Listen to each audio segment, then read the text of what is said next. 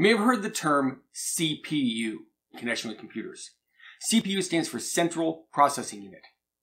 And it's best understood in the context of what the purpose of a computer is. And at its most fundamental, the purpose of a computer is to take in data, work with that data, and then send that data on to some other device. Say another computer or a screen where you can see the data.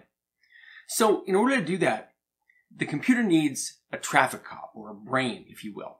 It needs a device that's in charge of coordinating all the actions needed to take in data, work with that data, and then send it on. And that brain is the CPU, the Central Processing Unit. Now, a Central Processing Unit is a very small device. I'm going to hold up a very large device. This is what's called a motherboard. Now, this motherboard has a lot of parts on it. You don't need to worry about all these different parts. Suffice it to say that this is where most of the important parts of the computer live. This is inside your computer. You won't see this unless you open it up. And don't do that without unplugging it and knowing what you're doing. But the Central Processing Unit sits, in this example, right around here. And it's about that big. You see that very small square. On that little teeny tiny device are literally billions of extremely small electronic circuits. And those electronic circuits are set up to be the brains of the outfit.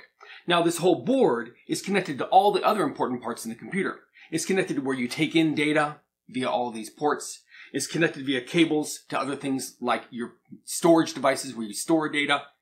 And it's connected to ports where you can send data out, say to a display. But the brains of the outfit, again, is a Central Processing Unit. And it takes in data from any available input, be it some storage device that's also inside the computer, or a keyboard, or that sort of thing.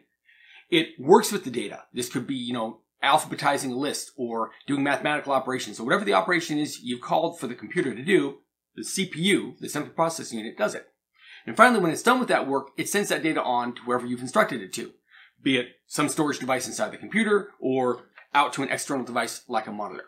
So there you have it, the CPU, the Central Processing Unit, and again, extremely small, sits on this thing called a motherboard, and the CPU is the brains of the outfit when it comes to a computer.